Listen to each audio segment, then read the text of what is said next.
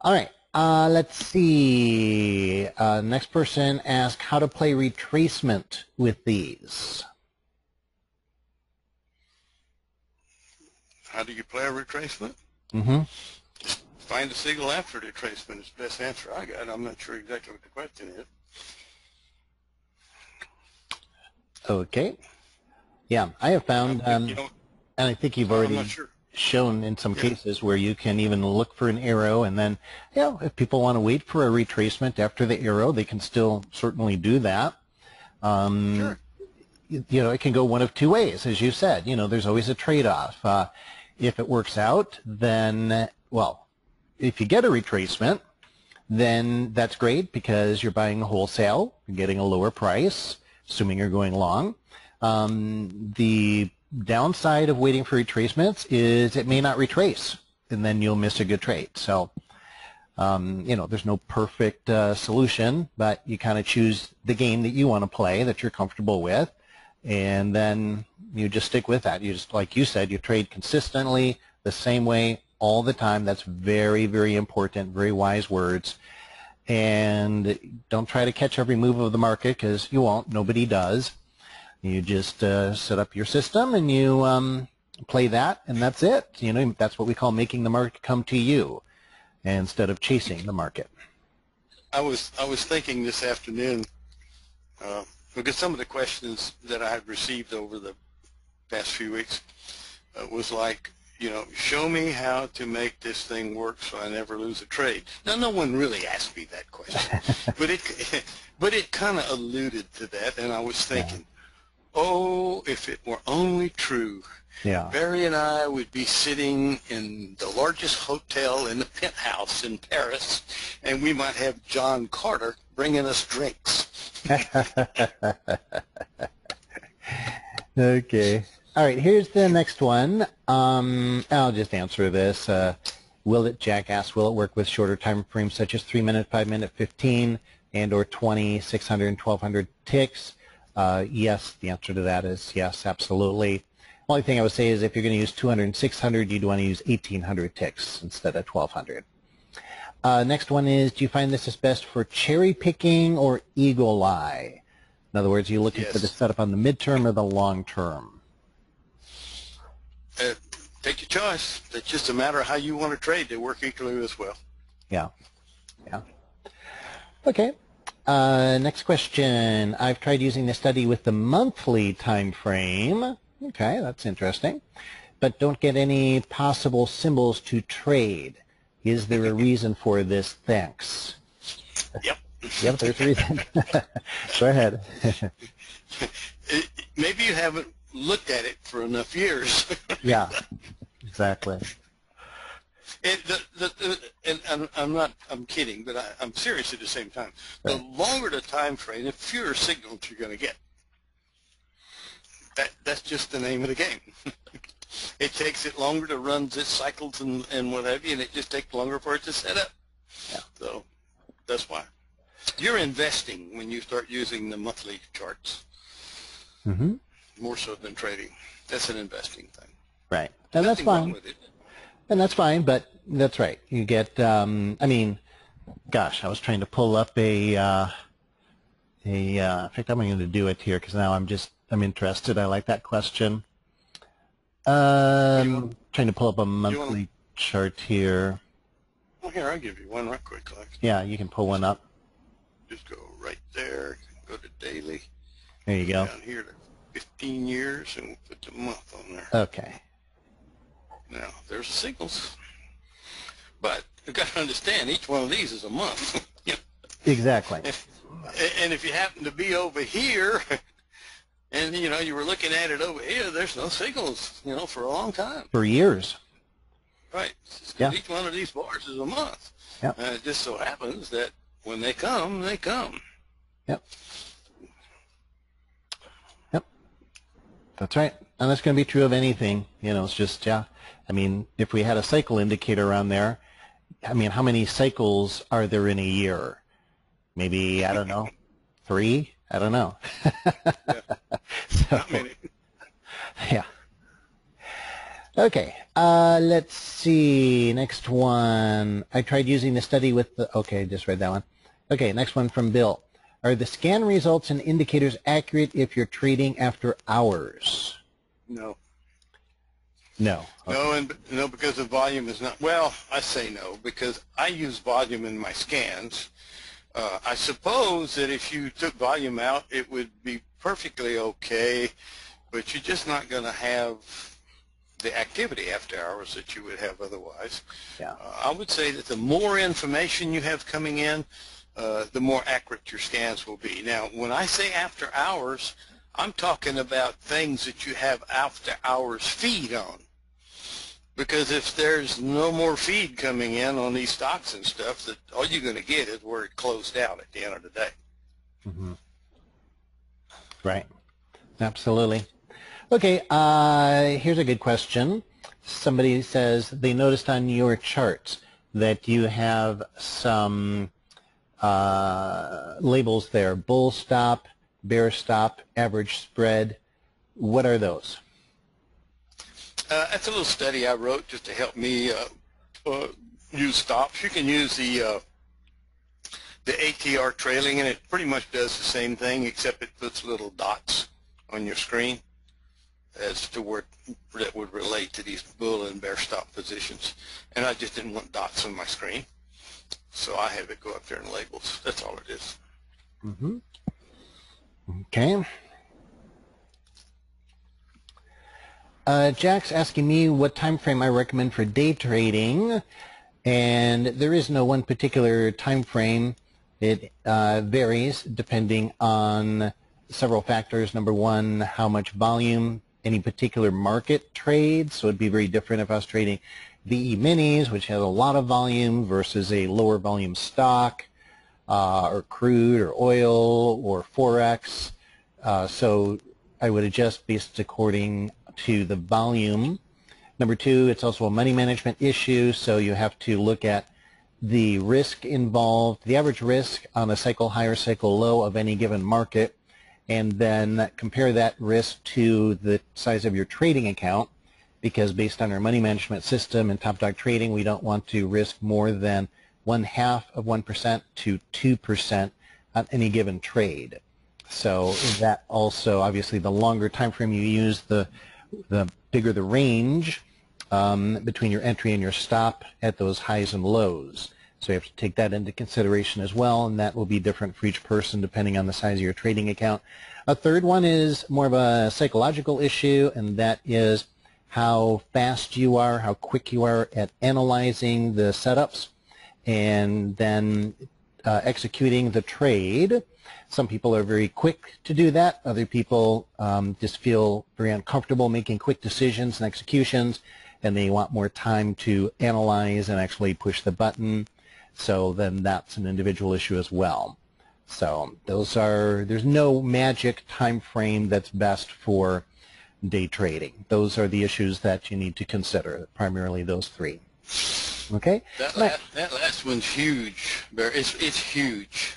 Until you are able to go through all your rules and stuff like on autopilot, it makes such a big difference whether you're trading a 3-minute chart or 9-minute or 15. And then once you get used to it, the shorter the charts don't seem to be so short anymore. Right. So I wrote an article on that. If you want more details, anybody on this webinar will be happy to send you. It's actually a blog post on my blog, and it's several years old, so I'd have to look it up to be able to give you the URL. I don't have it memorized, but just send me an email at barry@topdogtrading.com, and I'll be happy to send you the link to that article, which talks about how to determine the best time interval for your trading.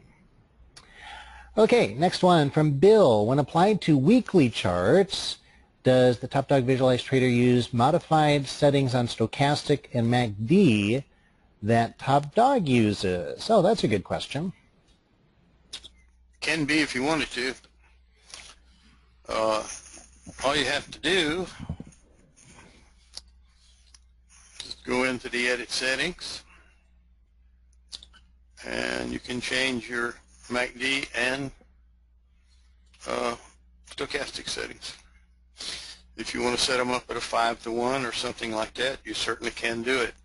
I encourage you not to do that. I encourage you just to change your week to maybe 3 days or whatever, and it just seems to work a little smoother, because I know that the 3-to-1 formula that Dr. Burns uses on the actual the stochastics and the MACD are very good. They're very accurate. I don't know how accurate the 5-to-1 are, so I can't really comment. But you can change the settings, yes. Mm-hmm. Yeah, that's one of the nice things about Thinkorswim is you can actually set up a 3-day chart, so you don't have to use a weekly chart. It's very easy to do. Yep. This is all you need to do. You say, we can do here, we'll go 2 years, and we'll go down to 3 days. There it is. Right. So, and I would favor that. You know, in fact, it's in my course. If you remember, I say if you can use a 3-day chart as opposed to a weekly, that's preferable.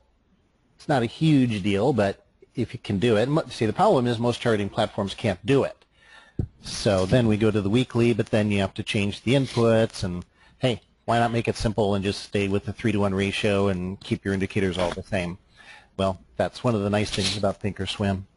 Okay, by the way, we've got several people voting for the addition of adding the K limit to the study. So just to let you know, Gary, we got a number of people who are saying, yeah, I would like that. Okay, well, we'll consider it on the next release. Yeah, that's pretty easy. You've had it in there before, so I think it would be pretty easy to add, wouldn't it? Oh, no problem. No problem whatsoever. Just a matter of, you know, getting the right expiration dates and what have you to the different people that are out there. Might create a little problem. It might be better to do it on renewal. Okay, here's the next question is, would you be kind enough to share your scan with me? Sure.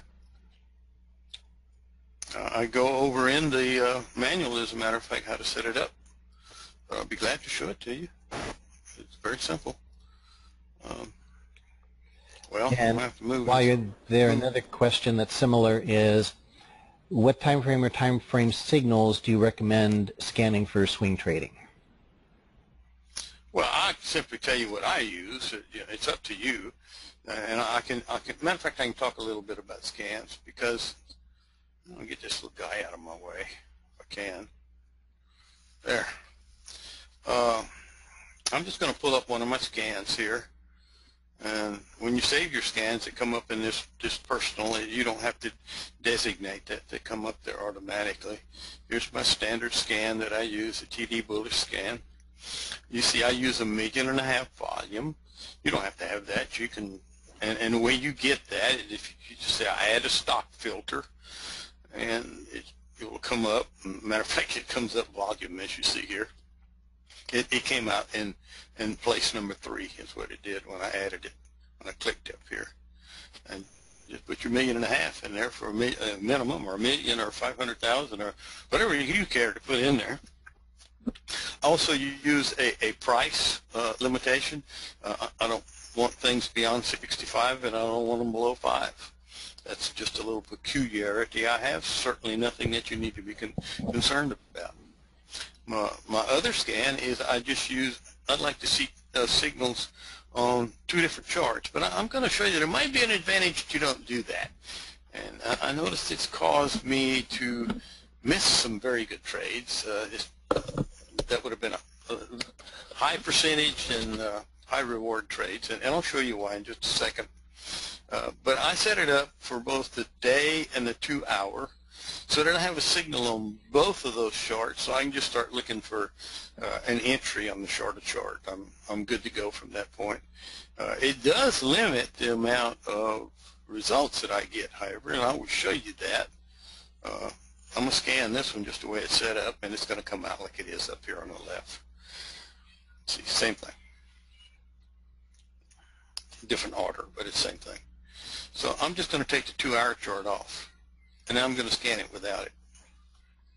And this is just crossing on the daily chart. And this is how many signals I have. Now you get to go through theirs and sort through them and see which one you'd like to trade. I've been in Mo forever. I've been in this one for years. It won't go down far enough to make me want to get out. Let's look at this one. This one comes up all the time. Shorts here. Now it came up because I had an error here. It would also come up the day before and a day before and a day before and a day before and a day before, and back here about a couple of weeks, and then so on. Every time I would get an error here on the daily chart, it would be included in my scan. So what's going to happen is I'm going to have a lot of the same ones appear here repeatedly, and that's okay. That's not a problem. What do I got here? Okay, that's not a problem. It's just that you have to sort through them, or maybe decided you remember them and you don't want to look at them every day, whatever the case might be. But if I had done that, I will show you how it might have got me into some trades. All right. I got a signal on this day when I did not have one on a 2-hour chart. So I might have missed an opportunity there. I got a signal on this day when I did have one on a 2-hour chart. And you notice it's actually in a better position. This one, it's right here on the middle chart. It's right here. And on this one, which is 1, 2, 3 days later, it's right here. So which do you prefer? It's up to you. But that's really all there is to the scan. The manual walks through how to set it up, and that's what you get. Oh, here's a good question. Bill is asking, can you do scans for 3-day charts, for the 3-day time frame? No, I think that's a problem. It's a problem not because of any reason other than the fact that when you go to select your days on the side, they don't give you that choice. They give you 1 minute, 2 minute, 3 minute, 4 minute, 5 minute, 10 minute, and etc. But I will tell you that if you scan for the week, you'll find that it works pretty well for the 3-day because that 3-day is caught within each week. In other words, you got 3 days in this week and then 2 more days and the week runs out, but you started the next 3-day cycle. So you can generally pick it up in there. Also, scanning just the day would be fine because there are 3 days in a 3-day cycle. So that would work as well. You try them both, see which one you like the best. But there's no way to pick exactly 3-day. But that's not a problem because in these scans, as long as you're scanning a long time frame, it gives you results on a chart that you can use. So it's not a big issue.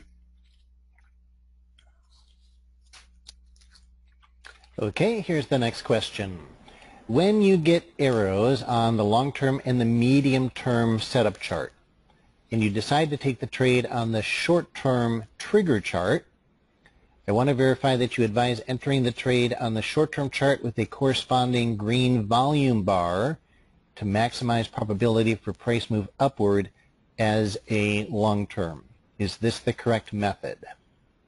Sounds like a good trade plan to me. Okay, good. That is a good question, and yeah, that's how I understood it as well. Actually, that leads to another question. Do you know, since the shortest term time frame, that's where we're looking for that initial impulse, boom, push up, do you consider whether the volume bar is green on the midterm and the long-term chart as well, or just primarily on the short term? I find it increases the probability of the trade if it is green on other charts. On all the charts, okay. Yeah, it doesn't have to be, but again, it all boils down to probability. The more assurance you get that you're going to have a good trade, then the less likelihood you have is higher reward. That's always the case. You're always exchanging security for cash. Right. Now, a couple of people, these couple questions here I'm going to combine together, and they're good ones. I think you answered it, but let's make sure.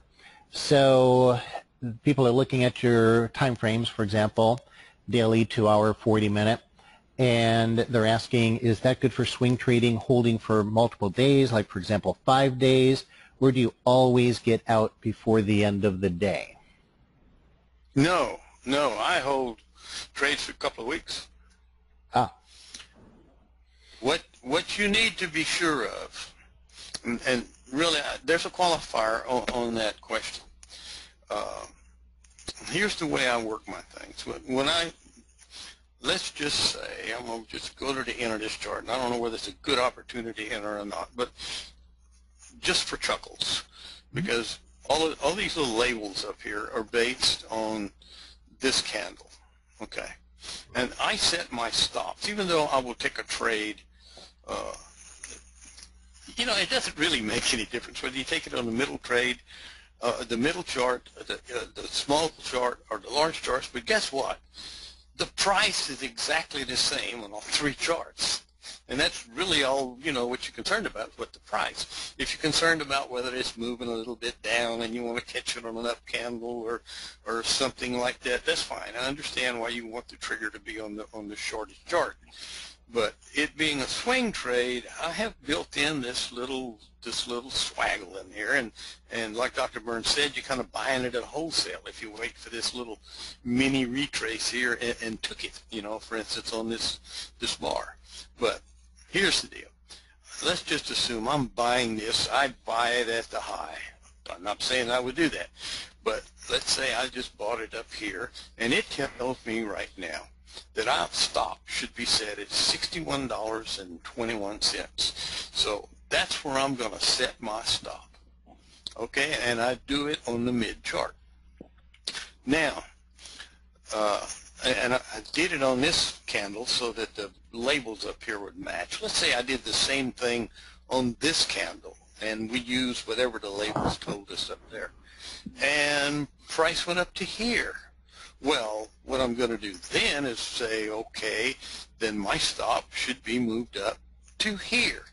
It's something I call chase stops. I just use the same stop margin that offered me the security of the trade in the front end to chase behind the price as it goes. I don't believe in trailing stops, because trailing stops on candles like this one will suck it up here, and it's based off the very high of the candle, and it will cause you to get stopped out too early in a lot of cases.